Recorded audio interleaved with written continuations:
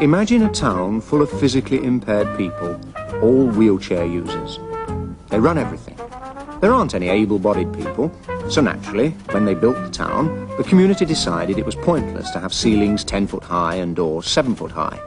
So the ceilings were built at 7 foot and the doors at 5 foot. In every way, they designed the place the way they wanted it. One day, a few able-bodied people come to stay. One of the first things they notice is the height of the doors. And the reason they notice is because they keep hitting their heads. They come to stand out by the bruises they carry on their foreheads. Soon doctors, psychiatrists and social workers all become involved. Committees are formed. Many people are worried about what becomes known as the problem of the able-bodied. Throughout the town there is a growth of real concern. Specially toughened helmets are handed out, free to the able-bodied, to be worn at all times. Braces are designed which give support and relief, while keeping the able-bodied wearer bent to normal height.